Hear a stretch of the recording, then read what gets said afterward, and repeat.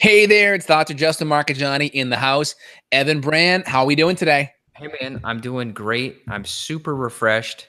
I was so jealous of you getting out on your boat all the time. So I finally got to get out on the boat myself and I had a blast. I mean, when you're out on the water and all you see are trees and blue sky and the reflections on the water, that's a very recharging thing to do. Oh, it totally is recharging, especially you get some fresh air, a little vitamin D. Maybe you do some cold thermogenesis too, get in the water where it's a little cold. I All jumped that in. good It stuff. felt great. We saw tons of different birds. I mean, I brought my binoculars out on the boat, so we were just looking at all sorts of birds. We saw an osprey bomb dive and catch a fish. That was really cool. Wow. That's cool. Do you know if you're swimming in lake water like that, does that have a grounding effect like going barefoot on the front I'm grass sure. would? I'm sure it Yeah. does. I mean, there was no electricity. It's not like you're swimming in a pool that's hooked up to a big water pump or something. That's about as primal environment as you can get. That's great. So I Excellent. feel I see you good. got some I feel really good. that's good to hear. I see you got some weights behind you. You've been lifting some weights recently. You're looking a little Ah, bigger. Well, those are the same weights back there that I've had. I just moved my desk around, but yes, I have been lifting more, and luckily, no pain. No pain. I'm back into the weights without trouble. Good. I got to get back a little bit more into lifting. Like my big movement is I've been doing a couple of Tabatas a week, and then I've been getting like the last 3 days, 15,000 steps per day, the last 3 days. So I'm getting about 45 to 50 miles a week of walking. That's And insane. yeah, I mean, it's nice. And I got my little treadmill desk. Treadmill's up here. And then I have my little stepper that I do a lot of, maybe 3 to 5,000 steps there. And if I'm feeling a little bit more aggressive at night, I'll put it up in front of the TV and do some steps while watching TV too. Oh, one update I do have for people. I did get an Aura ring. I do not Oh, have it yes. on, but I did get the ring and I do put it on airplane mode at night. And I've been tracking my sleep at night. And I think it's kind of silly overall just to track your sleep and that's it. So what I'm trying to do is I'm going to start experimenting with certain adaptogenic herbs and certain protocols and see if I can change the amount of deep sleep, if I can change the amount of REM sleep that I get. So for example, maybe I take ashwagandha, maybe a little bit of GABA, and then see what happens. Do I get 20 minutes extra deep sleep by doing that? Or do I get more REM sleep? I want to see how do herbs change the sleep rhythm. I think that's smart, man. I mean, I'm going to take some of my herbs right now here to get my adrenals primed and ready for a long week. But I think things like that are great because it's not only the perception is taking adaptogens help you perceive stress better because input comes in and then you don't feel as jazzed up or as kind of the spider senses are tingling because it allows you to interpret that stress a little bit better so you're not as wound up.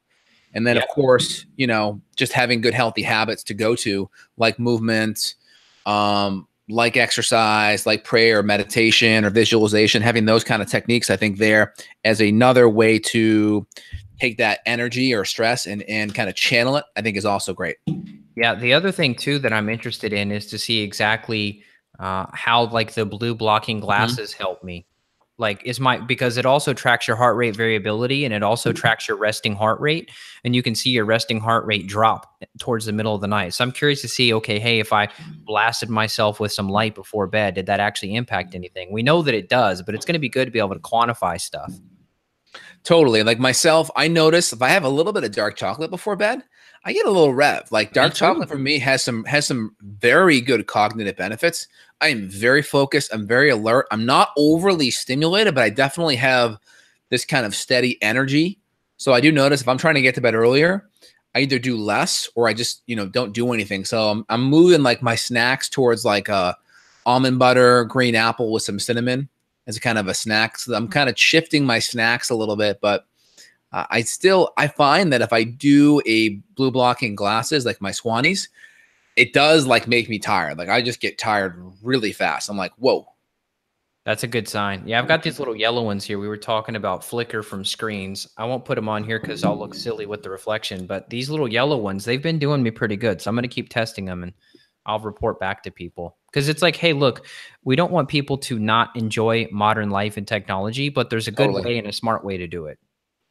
Oh yeah, 100%. And I know we were chatting before the show. We were just talking about, the investment that we're making into our monitors, right? We both are all about we have the flicker free monitors along with the low blue light. So this allows us to be working with our patients and have all this technology so we don't, deleteriously affect our health. So we're That's trying to find technology that allows us to perform well but also be functional. Yeah, I mean, Dr. Mercola, he, basically made fun of himself when I talked with him because he was using a 50-inch TV, 50-inch TV, blasting himself with blue light and flicker, etc. And then he gets on this whole EMF rabbit hole. And now I don't know what he's using now, but I'm guessing it's not that TV anymore. Yeah, the problem with the TVs is number one, you aren't designed to be that close to them. So if you're Right. that close, you're getting a ton of that. And I don't think they have like the low blue light, low flicker TV stuff. I know they have it for monitors because people have the eye strain issues because they're so close.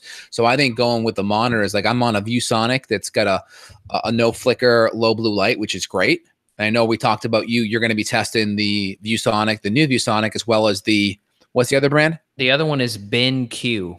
BenQ. So if anyone here is on monitors or needs them for work and stuff, really look at a good external monitor that has the low flicker light as well as the low blue light. So I'll put a link to the ones that I have. I have 3 big 30-inch ones and then my laptop monitor. So 4 technically, but I usually only use just the 3 external ones and they work phenomenally. That's awesome. So what we kind of chatted about, and then of course we can go into other topics, but we get a lot of questions about kids now that the kids are back in school at the time we're talking and towards the end of September here. A lot of moms are saying, hey, look, my kid's got these symptoms, like they're complaining of tummy aches. What should I be doing to investigate my child's health? And the question is great. It's really not that different than what you would do with an adult, but I think there are some important things that we can talk about that are a little different for kids in terms of gut health. So let's dive into this. Absolutely. And myself, I have a 13-month-old child. You have a 2-year-old child. So we have kids. We know what it's like. We're in the trenches. So we're talking about it from a place of empathy. I think when you have kids, you have to have like your non-negotiables, right? Like my kid's not going to whine to the point where I say, okay, Aiden, you don't have to wear your seatbelt in the car today, right? Or, hey, when you go on your bike, you don't have to wear your helmet when you're on your bike, right? These are like non-negotiables, I'd say, for 99.9% of parents. But it's amazing, though, those non-negotiables, for me, I have certain foods that are non-negotiable, right? So I have non-negotiable foods, but how parents will negotiate with foods. And then those foods become a habit, right? So with my son, Aiden, he doesn't do a ton of green vegetables, right? There's a little bit. But what's the substitute? Well, we do green juice. So he does spinach, kale, celery and cucumber and parsley and basil, and it's all ground up in a green juice, no added sugar. So he's got a little bit of green juice. He'll do a little bit of sweet potato. He loves his berries. He will rotate between blueberry, raspberry, strawberry, and blackberry. And we noticed that he had some would start to come out in his stool after a period of time. So we just rotate between those. And then he has his various meats, pork, chicken, fish, and then some egg yolks. And then, of course, we have like a couple of starches, squash, sweet potatoes, and then we try to get some veggies in there when possible, like cut up broccolini in thin strips, sauteed in butter with some sea salt, and then we'll do the green juice. So we are able to figure out what the substitute is so we can get some more greens in, but it's a non-negotiable. Yeah. And we just celebrated his birthday recently. We had 2 birthdays for him. One with his other family, with my wife's side of the family, so they could be there. And we got him this organic, gluten-free cake, and he took one bite of it and threw it on the ground. That's awesome. Right? And it's because this is what I try to get a hold of my parents that I coach that have kids. It's that kids' taste buds reset. Yes. And they become less sensitive. And then when you pound them with sugar, it's like, whoa, it's like you're used to like watching stuff on your TV. And now you're going into a movie theater with huge speakers and surround sound and subwoofer. You're like, whoa, okay, this is overwhelming.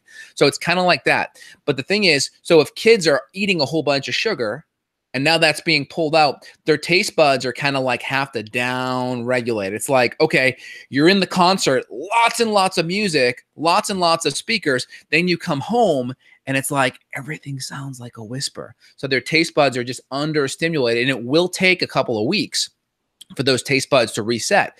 Now, the big thing you can do is we can make sure zinc is present. We can make sure good quality essential fatty acids are present.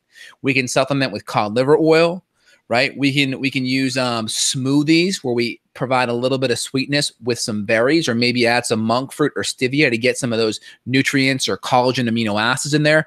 So we just got to make sure, like, all right, what are our non-negotiables? Let's make sure we prioritize food. Food is really important.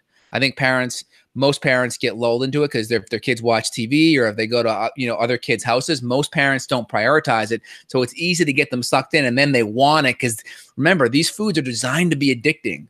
So once your kids are addicted, they're going to be on you to feed them. So you have to do your best to kind of create the shelter. And remember, your kid's palate in the first 5 years of their life, that's where their taste buds and their palates form. So you don't have to be perfect till they're 18. You just really have to give them those first couple of years up to age 5. You really form that palate, and then their taste are going to be dialed in. And then you're going to have that kind of effect like my son had, where he took the cake, threw it on the ground because it was just too much for him, right? So just, we don't got to be perfect, but you just got to have, all right, what are the goals? And then find the healthy substitutes. Like, I'm still going to give my kid some cake on his birthday because, he's a kid. I want him to have those experiences, but we found healthier substitutes, right? Find the substitute. You don't have to take away your kid's experience, but you can just find the healthier versions. Yeah, and even if you have to make something and you can't find store-bought, I mean, there's like grain-free cookies, there's grain-free cakes. I've seen there's a brand, I think it's called Simple Mill or Simple Mills with an S, but they have grain-free options like almond flour cookies, and it's like less than 1 gram of sugar per cookie. Awesome. Like, for instance, my wife and I over the weekend, we had pizza. What do we have? We got the cauliflower crust, and then we just have some organic tomato pizza sauce. And then I have some almond cheese that has coconut oil in it, no bad fats. So we just here's the crust already pre-bought. We just spread some tomato sauce on it, got some almond cheese. We cooked up some grass-fed meat and laid it on top, cooked it for 10 minutes. It's out, and we had a phenomenal meal. I'm going to have to buy that. My wife's been wanting pizza super bad, so I'm going to have to do that. Yeah, I mean, you can get, I think it's California, kind of a little play on cauliflower in California. And they have great pizza crust, very low carb, organic, nutrient dense. And then you just can get, if you want the cheese, there's some pretty decent almond cheeses out there that taste really good. And just got to look at the ingredients in the back. Some have canola oil, some have junky fats in it, some don't. So you just got to look at it and see which ones make the most sense. And where'd you find the crust at? That was Whole Foods? Whole Foods has it. You can order it online as well. I think Capello's also has one as well.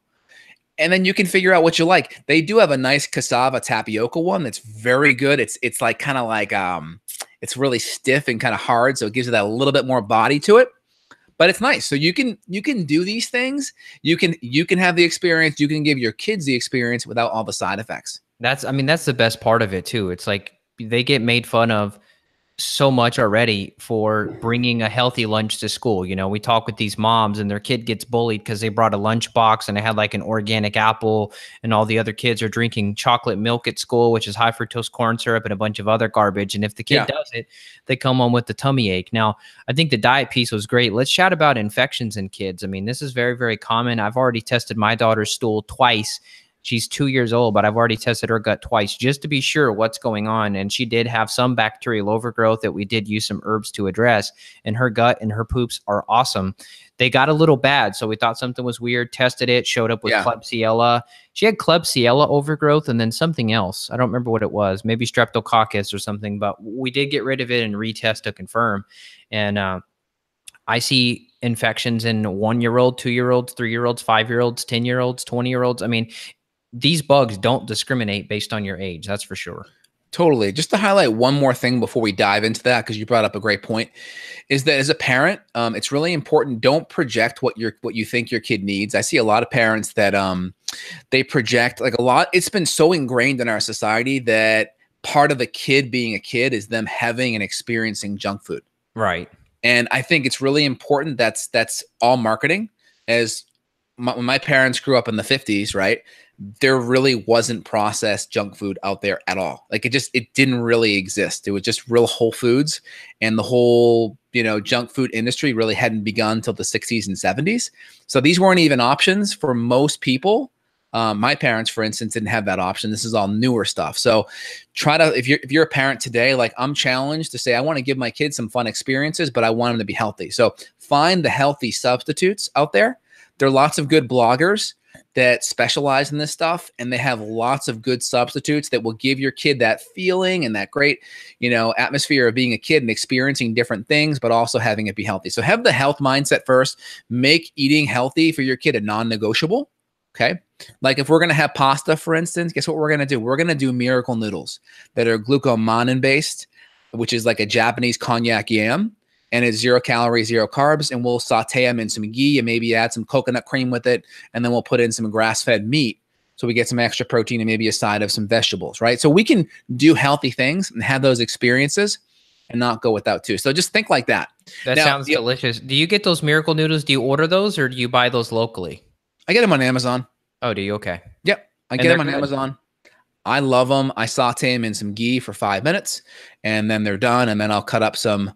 Do you have to cook them first? Do you cook the noodles like you boil them in water or something first? Or? No, I mean, for me, I strain them out with cold water and then I put some ghee on a griddle, just a pan.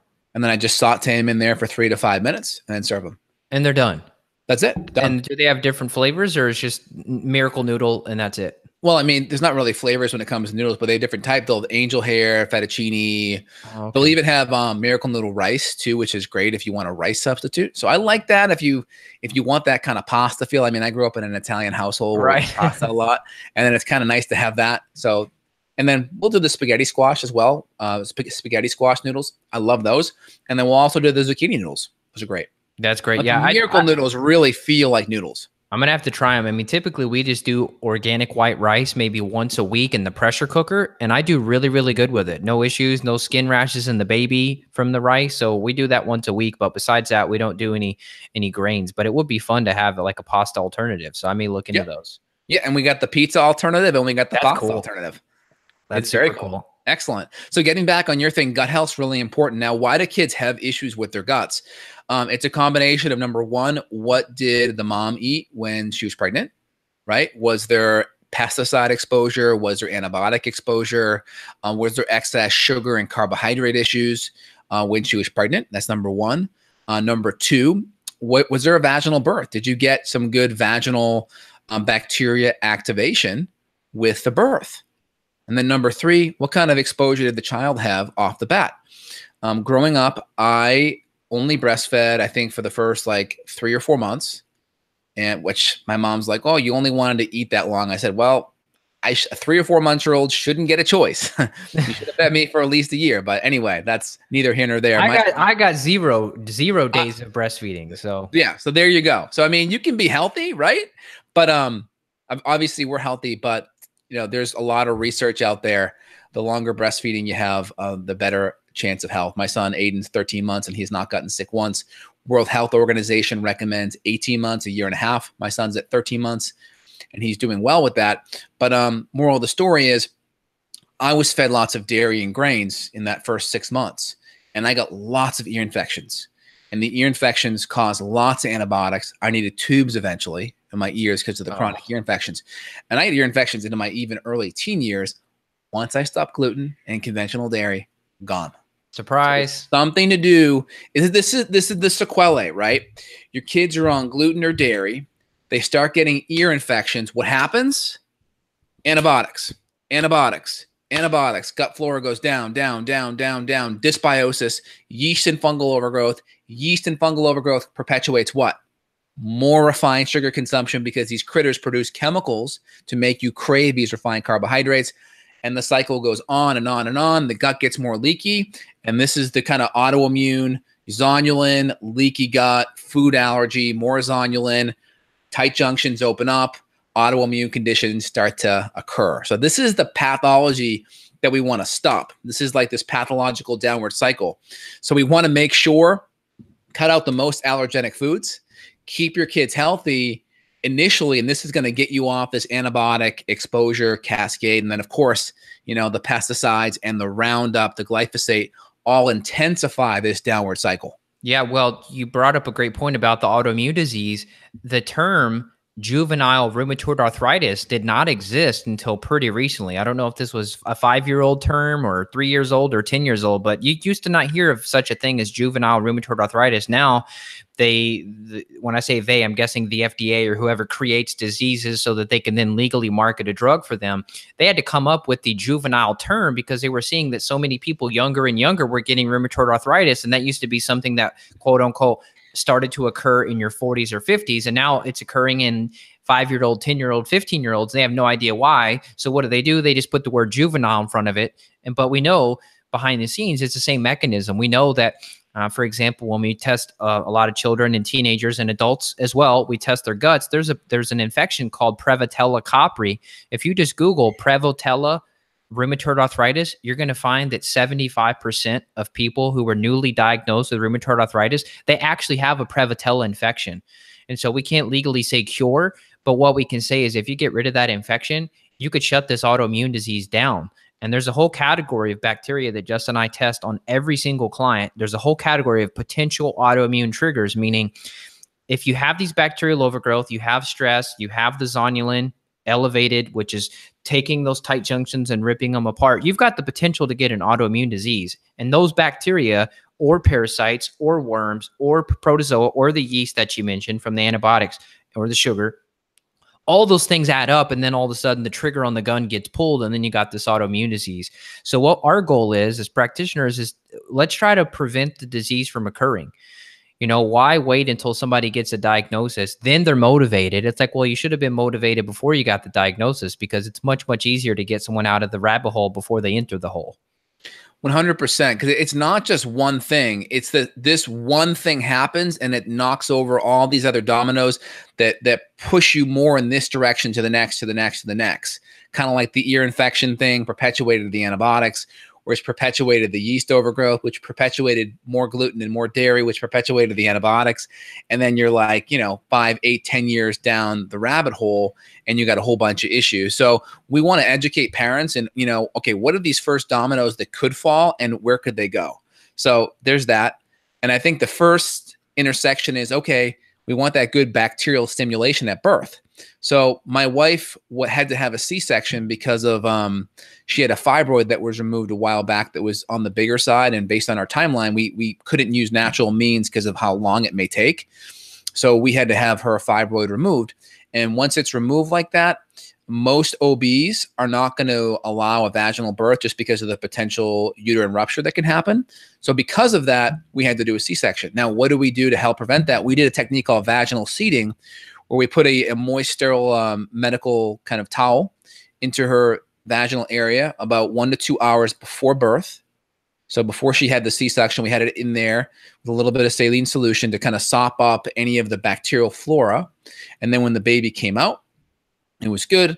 I went over to the baby and I basically dabbed him everywhere: face, eyes, mouth, butt cheeks, genital, private area, armpits. He basically got exposed everywhere to that bacteria that he would have gotten in the vaginal canal.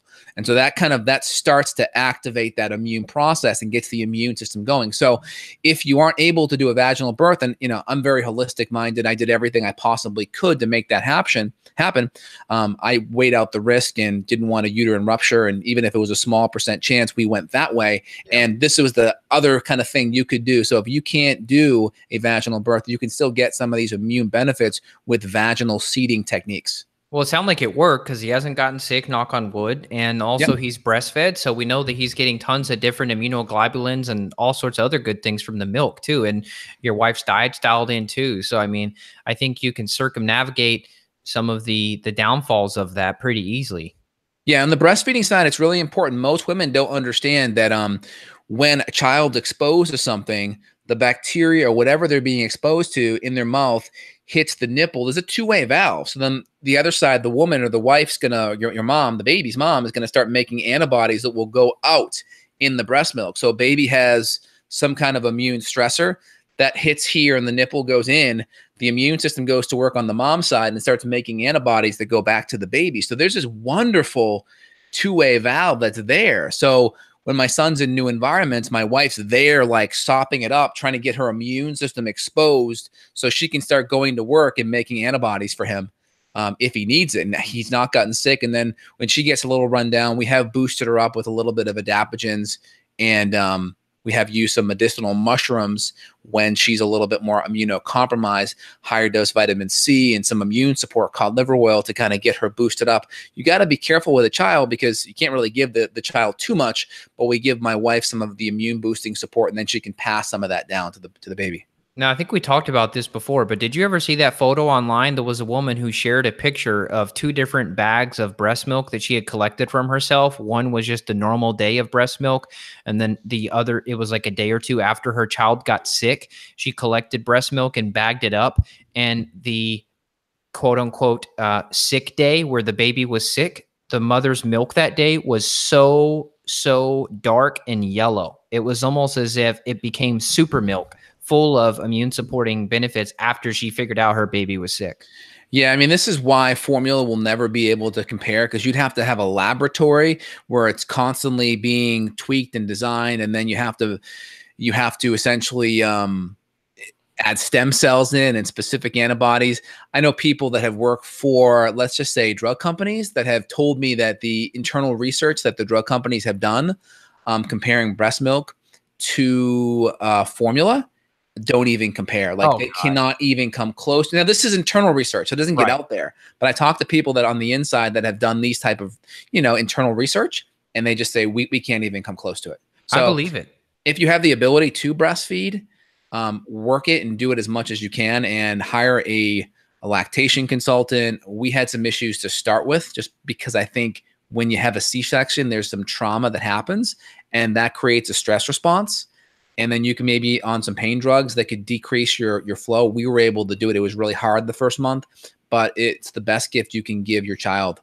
So really don't take it for granted. It's important. If you know what's coming out with stem cells and antibodies and the constant shift to what your child needs, it's very important. Yep. And let's fast forward to say 5-year-olds, 10-year-olds, 15-year-olds, school age children, that may no longer be breastfeeding.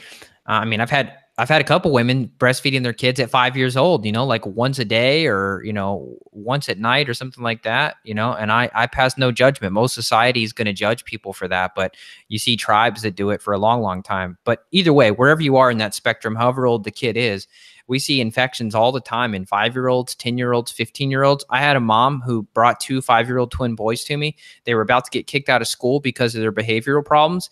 And we tested both of the kids' gut, and they had tons of parasites, man. They bacterial overgrowth. They had candida. They had all of it. And so we talked about this before. We did a whole show on it, but with the Clostridia bacteria causing a buildup of dopamine because it messes up an enzyme in the gut.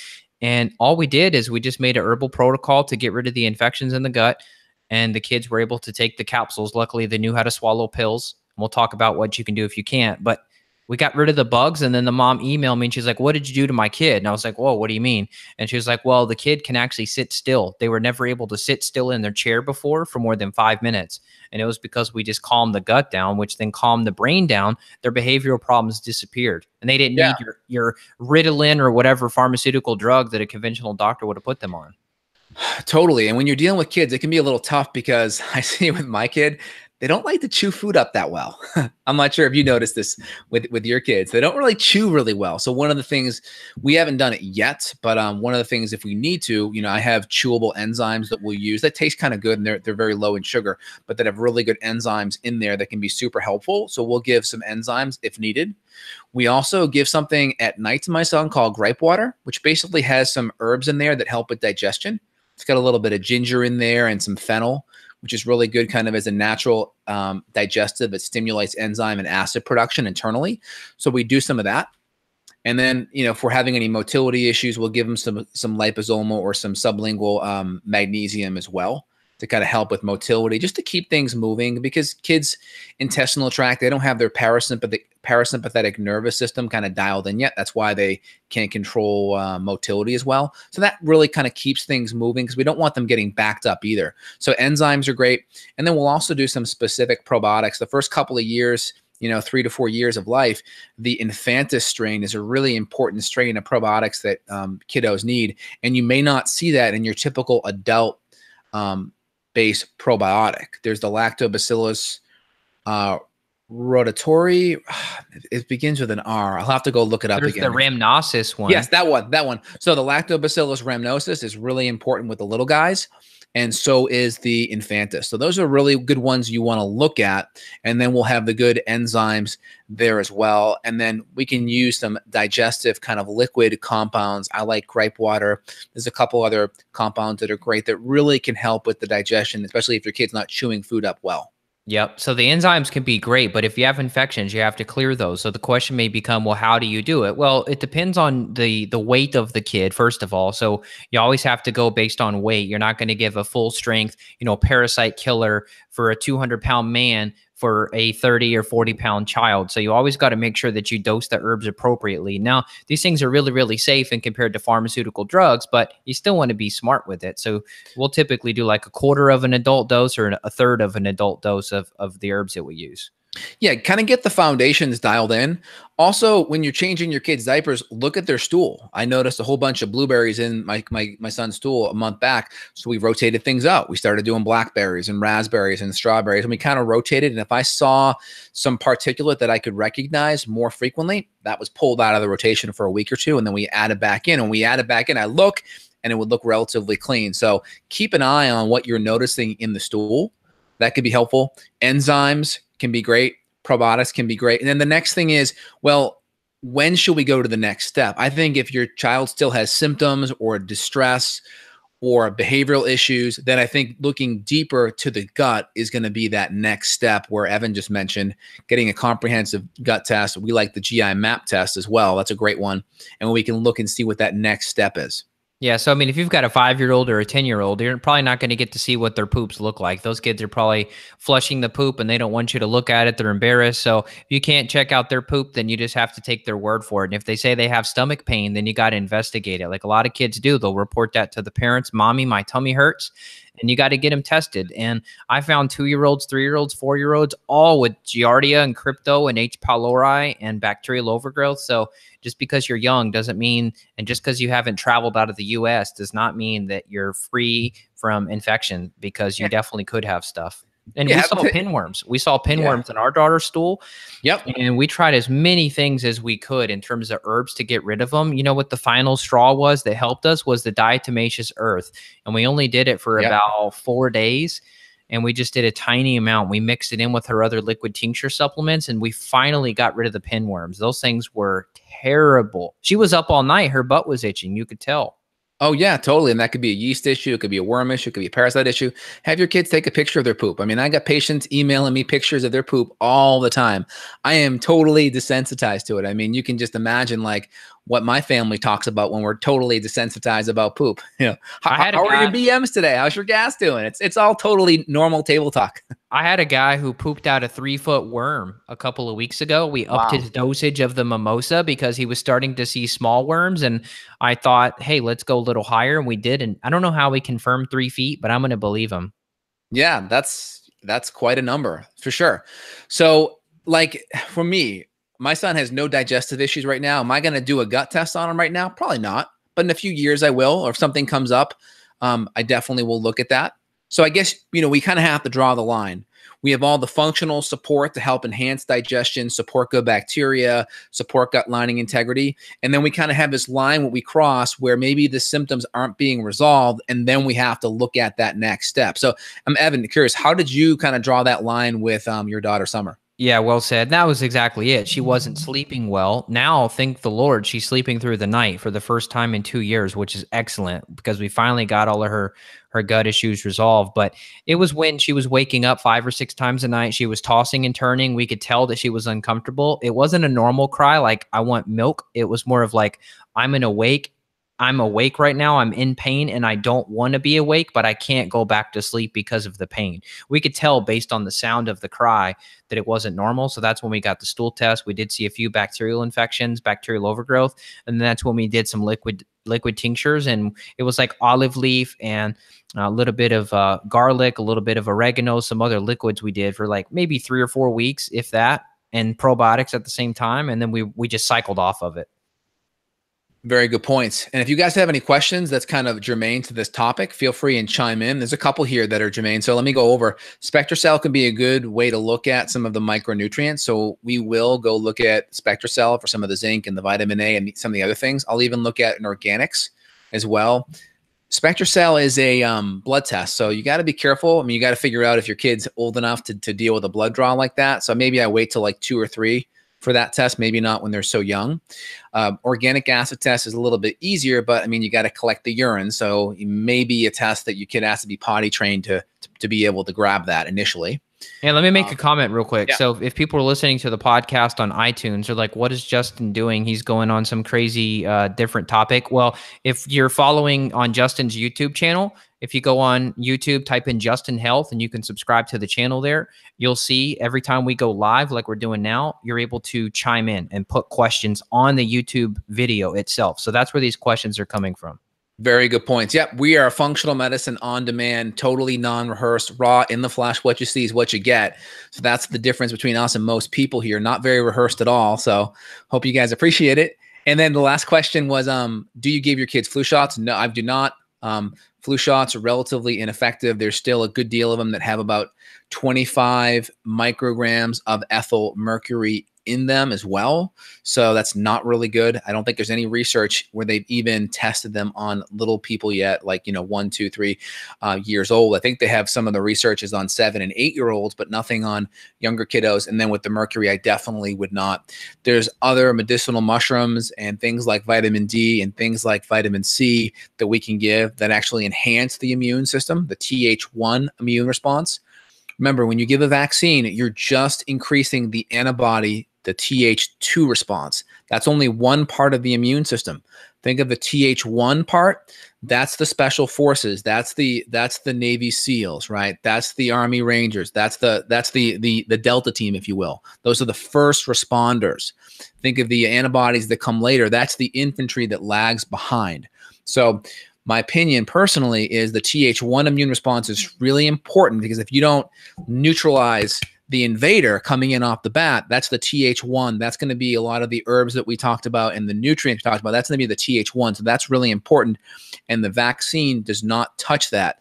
There's actually some research showing that when you increase the Th2 response really, really high, you can actually drop the Th1 response and actually weaken those first line invaders, because the Th2 and Th1 immune response work on a seesaw.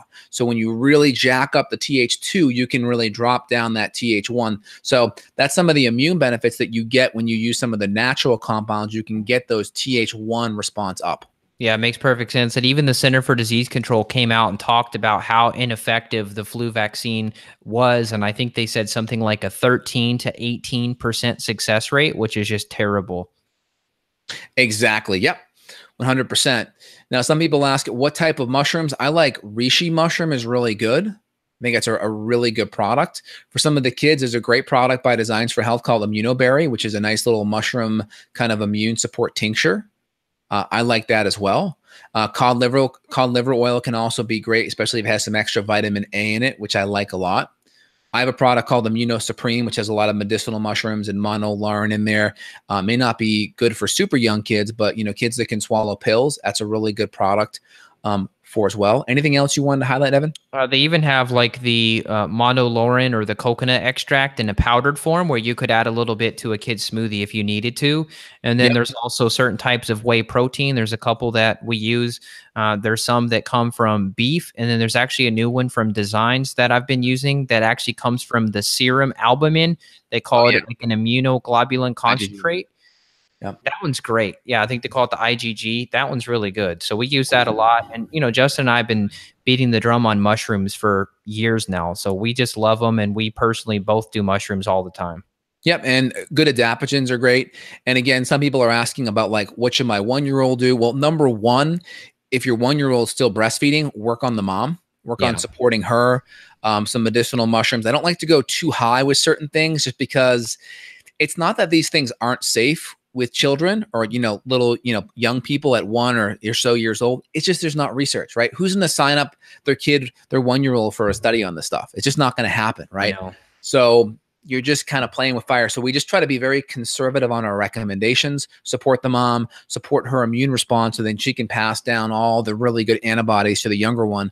But once they're, 2, 3, 4, and they can swallow things better, then you can kind of go lower dose, 1/4 to 1/3, maybe the adult. I'd say go 1/4 the adult dose. So if like the adult's able to do 4 or 6 capsules a day, you start with a half a capsule twice a day with a child. And if it's a powder, you can always mix it in some applesauce, or if we can find a good tincture that's mixed with a vegetable glycerin, we can always put that in a smoothie or like a sparkling water or something.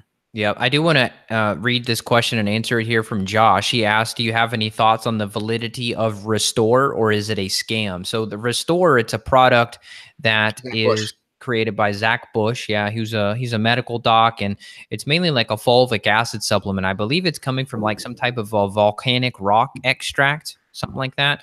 But the goal of it is supposedly to eradicate glyphosate from the body, as well as to fix a leaky gut situation by healing the tight junctions. So we actually measure that. We can measure the tight junctions. We can measure intestinal permeability. I've not had many people that have used it long enough to confirm whether it's legit or not, but I have had two women that I can think of specifically over the past month who were taking that product for over a year, and we got their IgA levels back from their GI map stool test. The IgA is the mucosal barrier. Yep. And their IgA levels were less than 100. And the normal reference range that Justin and I use currently is 510 to 2010. We like to see the IgA around 1,000, meaning the mucosal barrier is really in good shape. And both of these women were less than 100. Now, they did have infections, right? So they had parasites, they did have bacterial overgrowth. So the point may be, well, did the Restore take them from a really terrible leaky gut, say a 50 IgA, to a 75, and it helped them heal up the gut a little bit? Or did it do nothing? Or was it that the infections were so bad that they were erasing the mucosal barrier no matter how much Restore those women took? I don't know. I don't know the answer to it.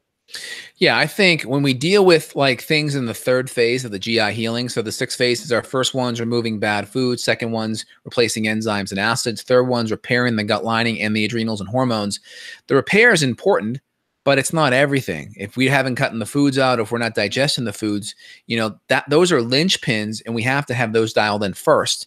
And that may prevent, imagine like you're getting chronically scraped all the time, right? Because you're walking through thorn bushes all day, but you're just trying to put salve on it, but you're not getting to the root issue. Or let's say you're putting salve on it and you're not pulling the thorn out. Well, you need a program that's addressing the root cause, also pulling the thorn out as well. And there's other nutrients that are involved in healing the gut lining: glycine, glutamine, DGL, aloe, other compounds, vitamin U, other nutrients that can be really helpful. So I see that as like one tool in your tool belt. Not saying don't use it, but it would be something you want to work into a comprehensive program. And if I were to use it, that would work into the third R of my program. Yeah, and you make a great point too, which is that there's a correct order of operation. So if you just go straight to the silver bullet, the magic thing that's going to heal up your gut, but you didn't eradicate the infections that are causing the damage to the gut. We know Giardia, Crypto, H. pylori, these things reduce stomach acid and enzyme levels. It causes excess rotting and putrefaction of the foods. Those undigested food molecules can also create a permeable gut barrier. So no matter how perfect the supplement may or may not be to heal the gut, if you've got these bad guys, you made an awesome analogy as always. If you haven't gotten rid of the bad guys, first of all, you've got to test for them. So first, get tested. Step 2, if there's infections, fix them with the help of a practitioner. Then step 3, and maybe then you're ready to move on to the healing phase. But man, if you're going to spend, I don't know, 60, 70 bucks a month on gut healing supplements, but you haven't tested and fixed the bugs first, you're kind of wasting your money. Yep, 100%.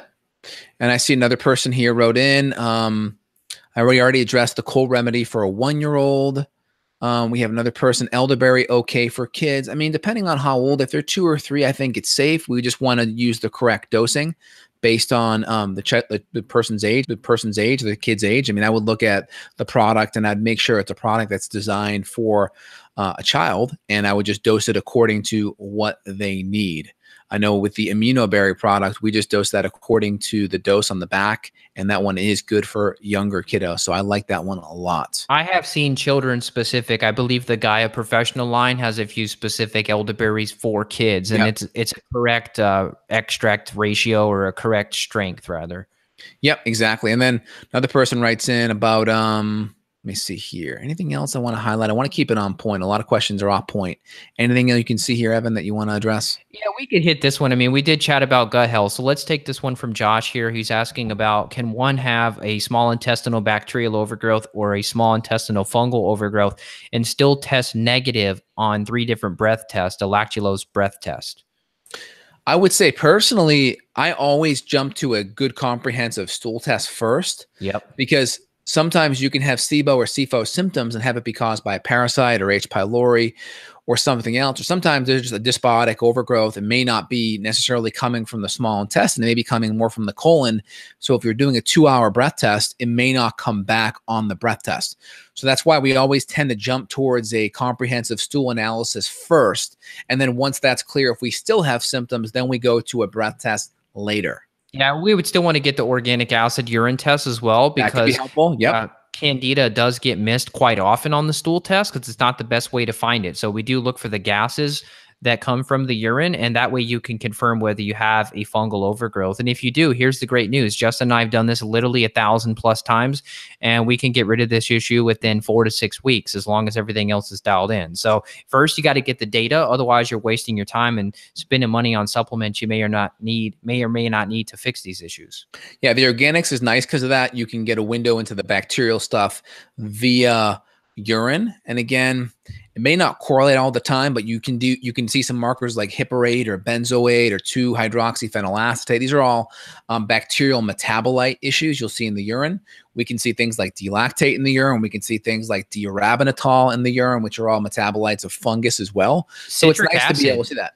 Citric acid goes up too, which has been linked to the yeast, because sometimes it's weird. Sometimes the arabinose won't show up high, but then the citric acid or the carboxycitric acid or tartaric shows up. And it's like weird. Maybe this candida is not producing arabinose, but it's producing this and this and this instead. Do you ever see that? Yep, I do see that. I mean, on the GPL-O test, we'll also see the tartaric acid, like you mentioned. I think we'll also see the oxalates come up as well, because those can go high with the yeast overgrowth too. That's right. Yeah. So Josh did give us a follow-up here. He said that his fungal and bacterial markers were elevated on organic acid. So bingo, there you go. There you go. Bingo. That's why we like to have the organics kind of there in the background. It gives us that extra net to catch something in case you miss it.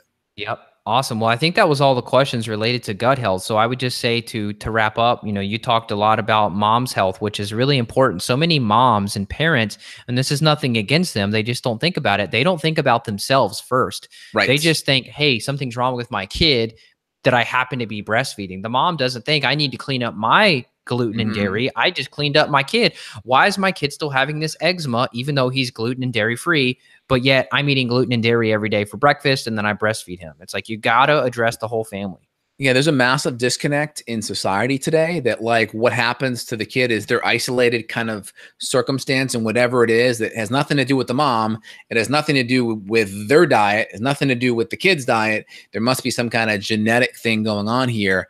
And we have direct correlation with food, direct correlation with the mom's food, especially if they're still breastfeeding, all those things. And also just, I see it a lot. I mean, I'm around a lot of moms too that feed their kids lots of sugary drinks, or the drinks are sugar-free and they have aspartame or Splenda in there. Oh, goodness. And Splenda has 3 molecules of chlorine or chloride attached to it. And there's research out of Duke showing that can affect gut microbiome and set them up for dysbiosis down the road. So remember, like, the Splenda sugar-free stuff can really disrupt your gut, and that's where 80 to 90% of your immune system is. Not to mention that you shouldn't be signaling to your kid sweet, sweet, sweet, sweet, sweet every time they drink something.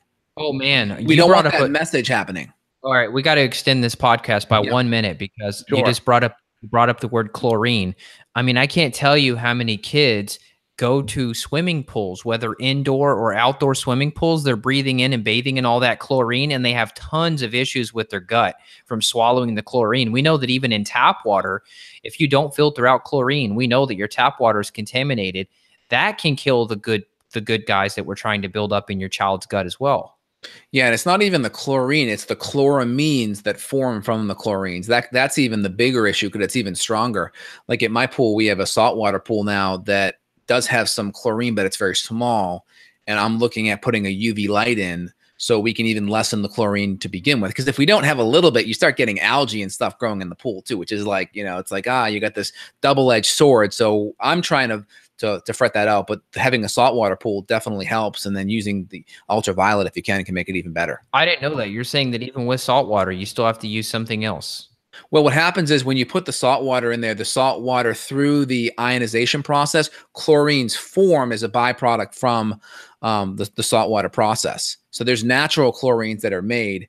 It's when you have to add a whole bunch of chlorine to it, then you get this chloramine byproduct, which is stronger. Ah, got it, got it. We had one other question here from AOAT, and they were asking, what is the fastest way to get rid of a yeast overgrowth? I would say before you even worry about getting rid of it, you need to test and figure out what's going on, because the protocol that Justin or I may design for you could be different depending on what's going on. For example, if you have parasites, that's going to be a big issue you have to fix. If you have bacterial infections, that's going to be a big issue. Candida is usually just along for the ride. It's just joining the party. We rarely see Candida by itself.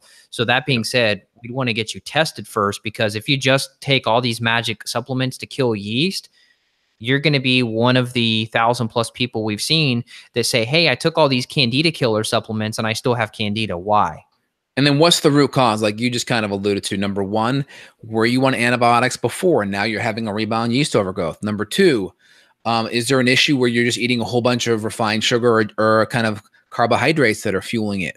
Number three, are you exposing yourself to Roundup or various pesticides that could be creating a rebound overgrowth? Like, what's the underlying issue? So Heavy we want to make metals sure. too. Yeah, I mean, those are connected. So we want to get to what's the underlying issue. If we know what it is, and then we get you tested to make sure that's the only issue, then we can prevent this cycle from repeating itself over and over again. Yeah, and this is the whole reason why our philosophy is test, don't guess, because if you don't test, then you're just going to go and buy something at Whole Foods, the supplement guy sold you. It's called Candida Buster or whatever, and you come home and you take it and you're like, okay, I maybe felt something, maybe not. And then you're not really inconsistent because you don't really know what you're going after, and then you stop taking it, and then eventually you just throw your arms up and you're like, okay, what do I do from here? Well, that's why you've got to figure it out. Or if your constitution's weaker and then all the dead toxins and debris and the acid aldehyde byproducts that are released from the fungal killing start making you sick, then it's like, well, now what do? Well, probably have to work more on the overall constitution before we dive into the killing, right? Very true. Very great point. We had one question here from K Gupta talking about chlorine in tap water. Can you recommend a good filter system? I've got the Pelican. They had really, really good reviews. I have the whole house system from Pelican. If you look up the reviews, they're stellar. And I just purchased new filters. And I kind of put together a custom system because our city, unfortunately, does add fluoride to our water. So I did have to buy an extra fluoride filter to put onto the whole house. And then we use the Berkey shower filter. And then we use the Berkey for the countertop for like cooking and the drinking water. Good. So for me, I have two. I have a whole house water filtration through Aquasana, justinhealth.com/water. to see the one I have. And then I use the Pelican countertop reverse osmosis for drinking and cooking. So that one's already been filtered twice, right? Once through the whole house and then once through the reverse osmosis. And then there's a post filter that adds some minerals back in. And then I also put a little jar of real salt on my kitchen countertop. So if we have water, we just add a dash of the extra minerals to the water. So then our water is super, super clean, like the whole house, because one, I could still drink out of it if I want to. It's still really clean. So if I'm upstairs and I don't want to go downstairs, I can still, grab a glass and drink out of my faucet in my bedroom. Or number two, the water that comes out of the shower hoses or shower faucets are really good too. So my showers are still super clean and I'm not spending, $50 to $100 a year on each shower head in the house. Yep. Well said. There was a pitcher filter that a client had sent to me the other day. I can't remember it, but it was great for people that like were just on the go. I mean, it removes so many chemicals. It was almost as good as the Berkey, but it was a pitcher filter. Most pitchers like the Brita are absolutely terrible. They do most of nothing.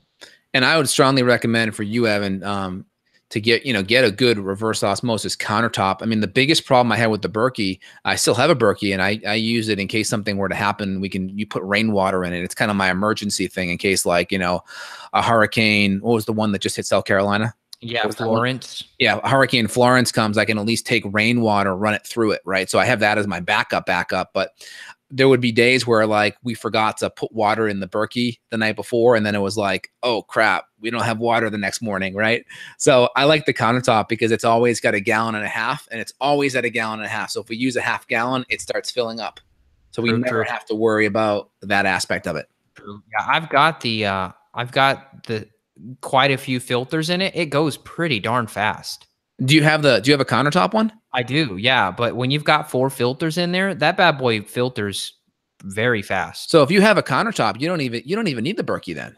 No, no, no. I don't know. I'm sorry. I mean, I have the Berkey on my countertop. Oh, I do not have a countertop filter though, but I do have the AquaTrue, and that's the one that is not connected to your countertop, but it is a countertop close. system. You can sit up there, and then that is RO, and that only takes maybe 30 seconds to do like 2 gallons. Okay, because mine, like the whole system underneath the sink, and then it's just a spout on top. So Oh, I okay. just Yeah, turn a yeah, little yeah. knob and then it comes out. But they call it countertop, but it's really under the kitchen sink, and then you Yep. have the spout on top. So Here's the one. I'm not affiliated with these people. I probably should be an affiliate, but I'm not currently. But the company's called Clearly Filtered. You ought to check it out for yourself, Justin, too. It's oh, you mentioned this. clearlyfiltered.com. And this is the one that removes 99.9% of lead, fluoride, pesticides, herbicides, etc. And it's all done with a pitcher. It's just one of those little generic looking pictures where you Cool. put the water in and you pour it. So if you're like in a pinch and you only have $60 to spend, that's probably the one I'd get. Very cool. Yeah, and just remember, anyone that if we recommend a product, it's because we've actually used the product and like it and think it's great. So we only recommend things. So yeah, we may get a reimbursement or a commission off it, but we only choose ones that we like and use ourselves with our family.